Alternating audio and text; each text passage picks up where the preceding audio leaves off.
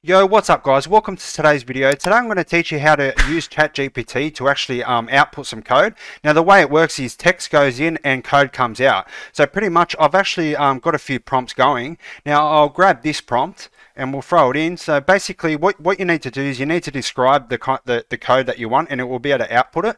So what I say here is I say make a stock function in pawn for samp that gives the player max health.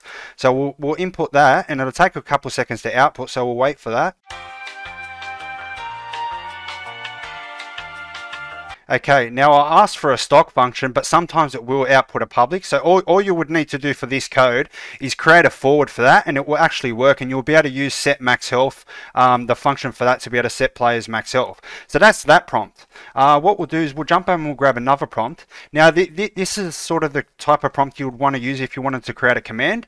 So I'll say here, make a command called kill in pawn for samp that kills the player. So we'll input that and we'll wait for it to output.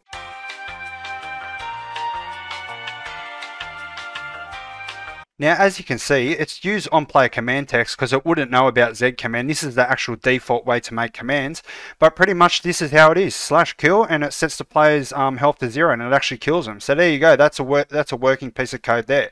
So that's the second prompt. What I'll do is I'll jump over and grab another prompt. So pretty much, here's another command, but a bit more complex. So we'll say, make a command called weapons in pawn for samp that gives the player an AK-47 and deagle with 500 ammo. So we'll input that and we'll wait for it to output.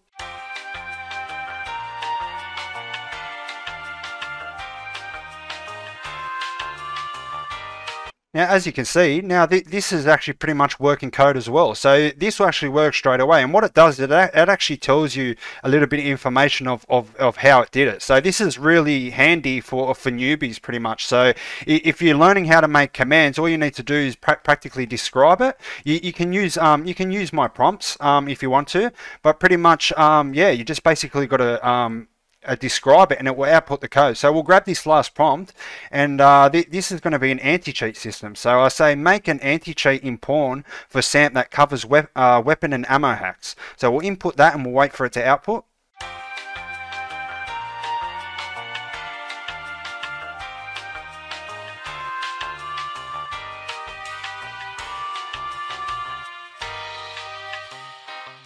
Okay, now it's outputted the code. So pretty much, sometimes it won't, output code that's actually going to work first go. As you can see here, max weapons isn't defined. So there is no default definition for max weapons. So you can either go, define weapons like this and go 12, or you can just change all the max weapons to 12 like this, and it will actually work. So pretty much this is what's happening. On player update, it loops through all their weapons, and if they got a weapon that is not because when they connect, it will go through all the weapons and it will give them all the weapons and all the ammo pretty much. So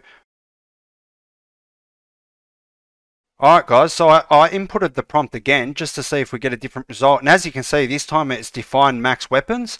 So here like with the max ammo, it's actually defined each weapon ID, how much ammo each weapon ID has. So this is actually a pretty good output this time. So now it's defined all the max ammo for each weapon ID. Now on player update, it will loop through the weapons, it will store the data, and then for here, that's actually going to be max ammo, I believe. Ammo, max ammo, weapons, max weapons.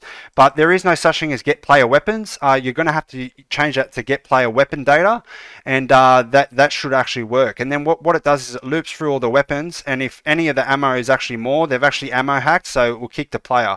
Or if they've got more weapons than actual max weapons, it means they've hacked some weapons, so it will kick the player.